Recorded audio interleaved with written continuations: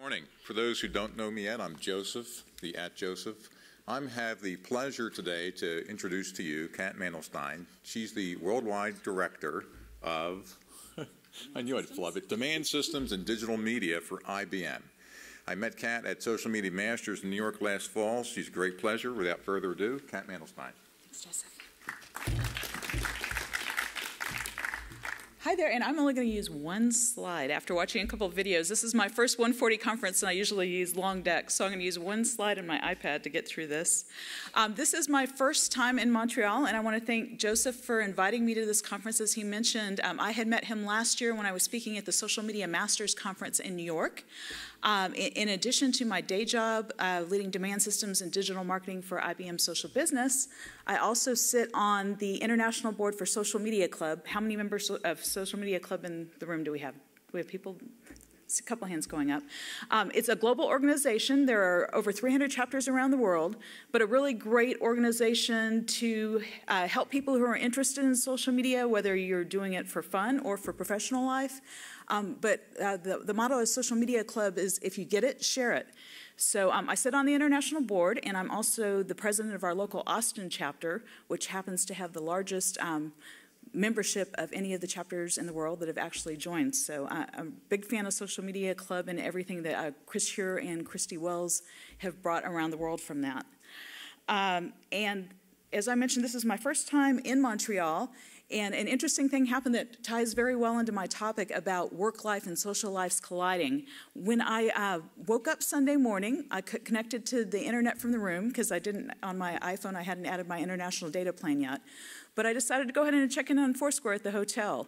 And about 2 minutes later, I hear a bing on my iPhone, and I look down, and I see a message that says, I guess there's going to be a competition for the mayorship. And it turned out to be Bertrand Duprin, who I actually know, was staying in the same hotel, not for this conference. He's actually at WebCom Montreal that's happening tomorrow, and I think it starts today and then later into the week. But I had known him from work. He's an Enterprise 2.0 consultant, and he's come to many of our IBM conferences to learn about social business and what we're doing with social business. And he just happened to be in the same hotel and see me check in, and there our work lives and social lives had really collided. So social has really transformed all of our personal lives in the way we do everything. And you've heard that from several speakers today, and I'm sure most of you are here because of your passion around how social's really transformed your personal life. But what we're seeing is the next wave of social, and it started, but it's really at its infancy, is how social is impacting the business world. And we really think that's a new change. So I've been working in the social space for quite some time. I go all the way back to early days of the internet. Before joining IBM, I ran jcpenney.com and helped start jcpenney.com. And we were one of the first successful retail sites on the web, and we're able to do that because of our catalog business and bringing that online. And I can remember our first Christmas really launching out and selling via the web. Does anybody know what the first item we sold on jcpenney.com back in Christmas of 1996? Any clue in the room? Power Rangers figures. So that was the very first sale we had on jcpenney.com. So early days of the internet, felt very passionate about what was happening there.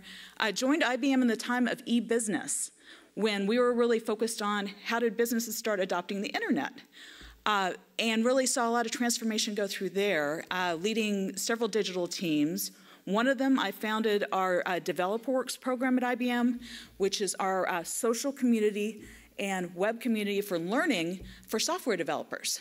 So that was one of the first places where I really learned about the power of community and the power of interaction. And that was long before things like Twitter and Facebook. We were using community forums. We were using other real-time chat type formats for doing events. And that was some of the early days of that. And then over time, as the social tools have come online, we're also now developing social tools for businesses. And at IBM, we have a whole portfolio of tools that bring what you have, similar functionality to what you have in Facebook, and other tools into your company, behind the firewall. We have the flagship product, IBM Connections, that basically gives you a lot of that functionality, as well as functionality to help you get your job done. So some of the key areas where we are seeing in business that social is changing business, the first area, and many of you are very involved in it yourself, is in marketing and customer service. So you've seen how social has transformed the marketing department and the customer service departments in your companies. Making a huge difference. Customers can talk directly to you and give you feedback immediately via social. And then marketing, definitely, we've talked about branding earlier today. A different form of marketing, really. It's a two-way conversation versus a one-way conversation of traditional marketing. So really about the interaction with the customers versus that one-way dialogue. We're starting some pilots, and we're seeing many other companies starting pilots in social selling. So the seller's direct interaction with the customers via social. Really allowing them to connect not only from the website, but then be able to go do real-time demos, to be able to have personal chats instantly once they know their customer is interested. It's also saved a tremendous amount of dollars in travel as far as being able to connect and interact with the customers real-time via the web. Another key area, and I actually have a couple friends who do this for a living, is HR.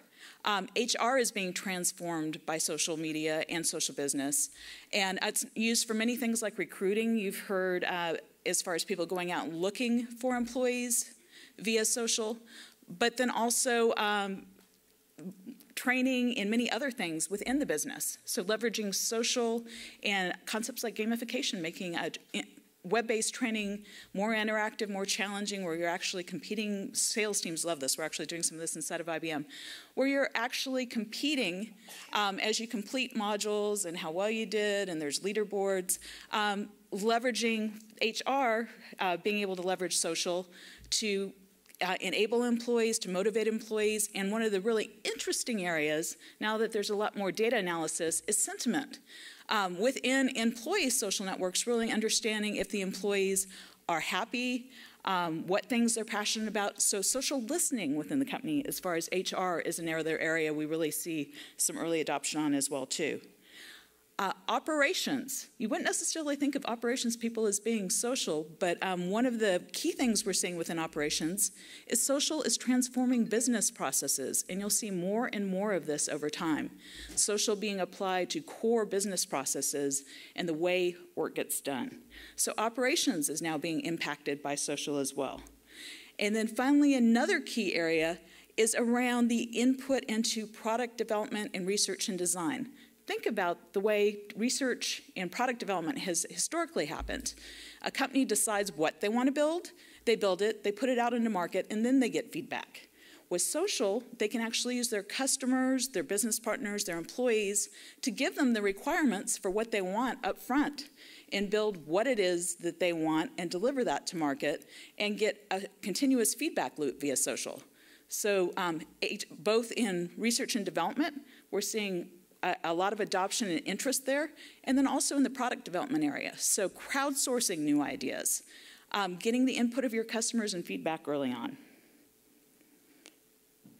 IBM itself has been a social business. We were one of the early adopters of some of the social technologies.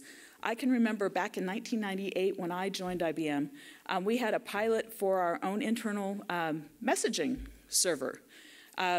Actually about the time or slightly before AIM came on board.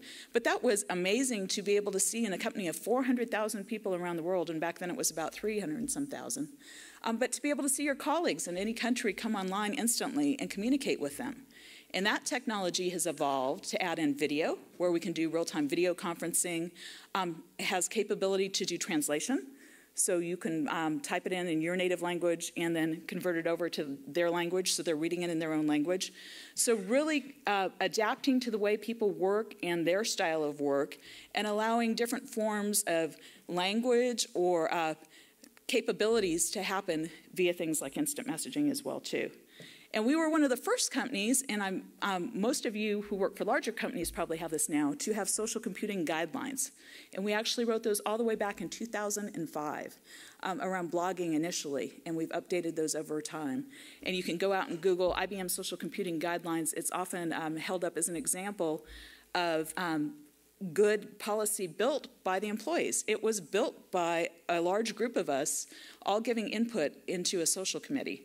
So that's one of the core things companies do need to focus on before they launch their social program, is really putting some policies in place so the employees, when they're going out externally on social, understand how they should behave. We've also internally added how to use social and other things, like we have certification programs now for social. So we have training modules that people can take. They're not mandatory, but to really help people who are actively engaged in social, want to learn about the tools, to get certified that they have those capabilities. And that also helps their management understand, what they know and support them as far as having them be the ambassadors. So social business is one of the biggest shifts in the structure and the process of the organizations across history. And it really takes new sources of creative output. Everyone on the network provides that creative output and relinquishes the structure that business has been traditionally built on. If you think about traditional business models, it goes way back in history to thinking about organizational design and factories and thinking of processes more like a clock. And, the people were the cogs on the process. Well, people are no longer the cogs. They're no longer boxes on an organizational chart. The people are now nodes in the network working together as well, too. And it really takes traditional processes of control and decision-making within those work processes and allows anyone to create value along the way while focusing on the outcome, not necessarily the process. And there are really three ways we look at as far as successful things that all businesses need to be a social business. One being transparent, so transparent internally in the way you communicate and the way you share your information, and externally, transparent, breaking down the firewall, putting windows so that your customers, your business partners, your suppliers can interact with you via social. Now, of course, there'll always be some things you won't share socially. You won't pre-announce things that you have not announced publicly as far as products, or you might not put earnings up early, those type of things.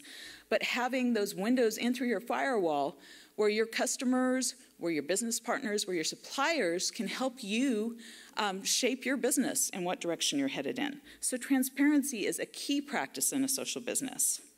Being engaged. Really about that level of engagement, not just, as a company giving your opinion outwardly, but really taking the opinion of your customers, really taking the opinions of your business partners and suppliers, and taking that to heart.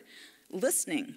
One of the first things any company should be doing out in social is listening and understanding what is being said about their company and synthesizing that data and bringing that in as input as well, too.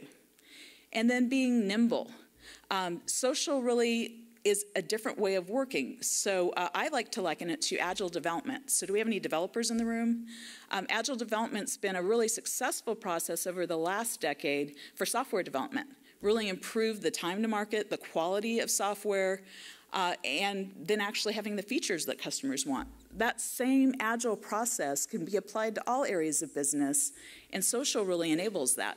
So really taking iterative feedback, putting your products, what you're working on out there, out over a period of time, and then getting that input and developing it instead of having very long time project plans, really thinking about having short-term stories you're building on what you're working on, rolling those out, and getting that feedback from your internal constituency and then your customers, business partners, and suppliers as well.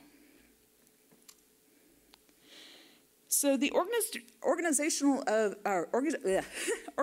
chart of the future cannot be depicted adequately on a sheet of paper as it once was today. The org chart is really changing because of social. One of my friends, David Gray, who's writing a book, The Connected Company, talks about pods. And one of the things a lot of companies are seeing, and that Dave talks about, is really finding the right people for the right project at the right time, and understanding that expertise and leveraging that expertise. So that really makes the company different. And the teams wouldn't necessarily come together through your traditional org chart and who is in a team, but based on that expertise. And they would come together and work on that project, complete the project, and then move on to a different project. And the work teams may never be the same. But expertise location is another core way that social is enabling businesses. There are expertise locators externally, but there are also internally where you can share what your personal skills, your expertise, and what you care about passionately too. And along that same line, one thing that we're seeing is social graphs. So we all probably know about our own personal social graph. That thought's been around on the web for a while. But inside of your company, thinking about your social graph and how you work with people on projects. So just like you have a live stream in your social graph publicly, thinking how with your social graph internally, it applies to your work stream and how you can apply your connections and how you interact with people and figure out the best nodes, the people who are the experts, the connectors, the people that connect you to the people who give you the right answer. Think about how many times you didn't know something and you asked somebody you knew and they connected you to the right person who had the answer, and how much more quickly that happens now on social. There are a couple great tools I've seen externally. Has anybody seen Bottlenose? Bottlenose is a tool that lets you see visually people who are talking about the same topics that you're talking about and who they're connected to. There are also tools for that for business. We have one out of our research and development team called SAND, and it allows you to see who you're connected to and what country, what topics you have in common, and it allows you to find some of that expertise. I had a really interesting experience last year. IBM has the Corporate Service Corps, where we send people out to developing countries around the world, much like the Peace Corps, but it's a professional Peace Corps. And one of our projects we were assigned to in the city of Rio was with the education department.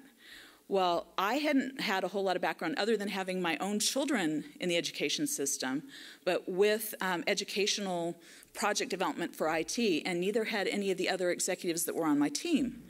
Well, we went and spent time using our own internal social network connections, looking at some of the expertise, and found several people, and they were different countries around the world. One actually happened to be here in Canada, up in Toronto, and pulled them into our work team. So even though we were down in Rio working with the Department of Education, I was quickly able to reach out, find an expert in Canada, one in Europe, who helped us develop the recommendation we took back for the Department of Education on how to track and grow their students through their whole life cycle within the education system. They were going from a paper record system to a digital record system, and were having a challenging time keeping track of students and helping them progress. So we were able to help take recommendations from other IBM projects around the world, input from those education experts, our personal research in the schools, talking to parents, talking to teachers, talking to principals, talking to the students, and come back with a recommendation built from a virtual work team. So that really made a big difference as well too. So project streams and live streams really coming together. One of the key things that's very different within a social business is breaking down that firewall. The traditional approach that the firm creates value and then exchanges it with its customers has kind of died. Customers' contextual experiences and co-created value are replacing that company-centric value. And Generation Y is also really driving a lot of this change into the workplace. By 2025, 75% of the workforce will be millennials. So it's hard for employers to not stop and think about the impact of the generation that grew up using mobile devices, the web, moving into the workforce, and really expecting to use social technologies, to use mobile technologies, to work very differently. As baby boomers are reaching retirement, 75 million millennials are expected to hit the job market about the same time that the baby boomers are retiring. So our workforce is going to change drastically over the next decade. And 41% of Gen Y say that social media is critical to them in the workplace. 40 to 45% of college-age and young adults would accept a lower-paying job if they had the flexibility of device choice, social media access, and mobility, according to a Cisco study that was conducted last year. So Gen Y is really driving a lot of the change, and it's coming very rapidly. It'll happen in the next decade. So the last thing I'll touch on, because I'm almost at time, one of the key issues many companies are struggling with in social adoption internally is cultural change. So there are kind of two key areas: cultural change and fear of sharing data externally. Cultural change, one of the key elements there is inside of companies, you need to build community just as you would externally. So internally, community management is just as critical as community management is for your community on the external web. So within your company, as you build out communities, having community managers. And community managers are actually one of the fastest growing jobs in the US today, both internally and externally as well too. A Gallup special report exploring employee engagement in the workplace found that engaged employees are more involved and enthusiastic about their work. And a recent study by the National Computing Center showed employees using social business tools have an increased connectedness by 39%, and a third of them reported much higher work-life satisfaction because of using social technologies in their jobs.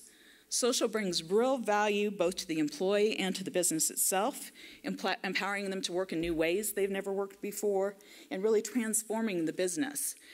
So as work and social collide, it's really causing earth-shattering differences within the company. And I'll end it by saying, sharing something that our former CEO, Lou Gerstner, said: in the end, an organization is nothing more than the collective capacity of the people to create value. So thank you very much.